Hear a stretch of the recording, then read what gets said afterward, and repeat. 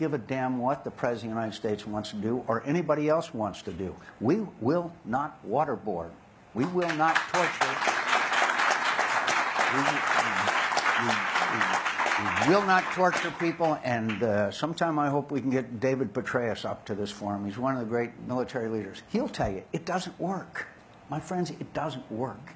If you inflict enough pain on somebody long enough, they're going to tell you whatever they think you want to hear to have it stopped. There's a specific case. Colleague Sheikh Mohammed, who gave, under waterboarding, gave false information to those who was interrogating them and sent them on wild goose chases. Whereas there are accomplished interrogators who can gain the confidence of the suspect and gain all the information that they could possibly want.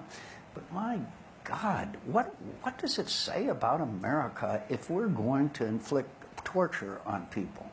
It makes it hard for us to make the argument about the moral superiority of our government and our way of life.